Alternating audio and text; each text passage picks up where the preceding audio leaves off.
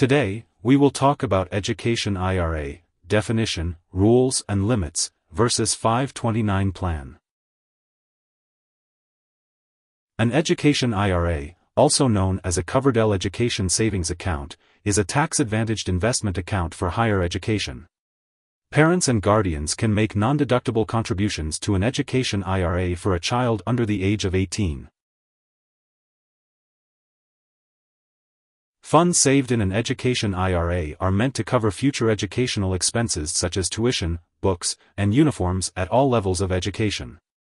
Despite the name, Education IRAs are meant for educational expenses, not retirement savings.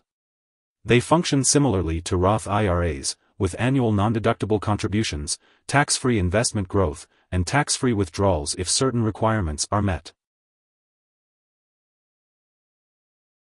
Education IRAs and 529 plans both allow tax-deferred growth and tax-free withdrawals for qualified educational expenses. However, they differ in terms of contribution limits and permissible uses. While there is no limit to the number of 529 plans that can be set up, contributions are limited to state-defined education costs.